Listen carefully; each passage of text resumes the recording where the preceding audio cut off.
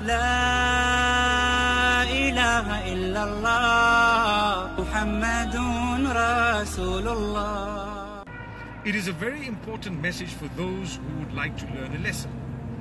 And that is, my brothers and sisters, if you do not have people who dislike you with a passion in your life, then perhaps there's something wrong with you as a person.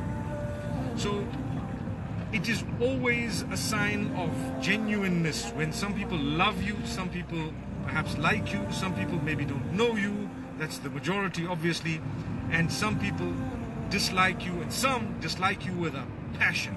That's a healthy mix, showing that you're a really, really unique human being who is absolutely beautiful. Because if you have people who love you only, and if you really think everyone must love you, then you've got a problem. They don't all need to love you. Not everyone needs to like you. Not everyone needs to think highly of you. You must have chunks of people who don't think anything of you, who think the wrong thing of you, who think bad of you, some who even hate you. That's when you're normal, or that's when I say unique, I mean you're unique in the sense that you've understood the plan of the Almighty. Where I get this from? Question. I get it from the lives of the messengers of Allah subhanahu wa ta'ala. You and I know that all of these prophets that the Almighty sent over time, they have had their fair share of, or should I say a large chunk of people actually hated them, disliked them, fought them, worked against them. And then you had a growing number of people who interacted with them, who were touched by their message, who believed they were really good. So when you have people who hate you, dislike you, really don't want to have anything to do with you, don't stress. It's normal. Don't stress at all. You carry on doing what you have to. The test is yours. Do you become ugly because people who are acting in an ugly way to you, or do you maintain yourself?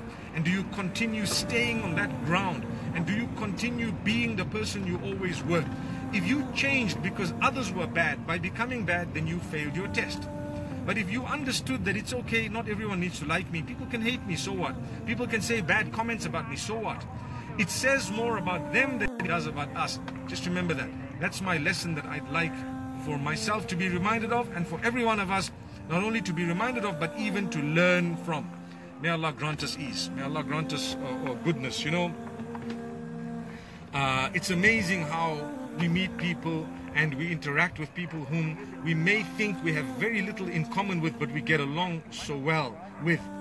It's all part of the Almighty's plan, where we're meant to be interacting with each other in order to get to know one another. If you go back to the verse of the Quran where Allah says we created you differently, different tribes, groups, colors, races, etc., etc., in order that you become acquainted with one another, you get to know one another. If you understand that, you will definitely understand that it's good to know people. It's good to meet people, different types of people, different races, different religions, different thinking, different. It's good to meet, to interact, to be able to learn, to be able to teach, to be able to exchange ideas, for people to be able to see how you live and for you to see how they live, to be able to give da'wah to the people, to be able to see the goodness that others have in them. Not everyone is bad. Remember that. And even those who seem to be bad to you, they have some goodness in them. The problem is we're too impatient to search for that particular goodness. Remember this. It's a very powerful message. I want to go back and tell you, don't be a person who has to have everyone loving them, otherwise they're depressed. Everyone needs to think highly of me, otherwise I'm sad. Everyone needs to, care for me. No. There will be people who don't like you for no reason. There will be people who don't like you because of a misunderstanding. They don't want to have anything to do with you just because of your face. It's them, it's not us. I hope that's a good enough message for us. May Allah subhanahu wa ta'ala bless us all. Keep on doing good and keep on reaching out to people in the best possible way.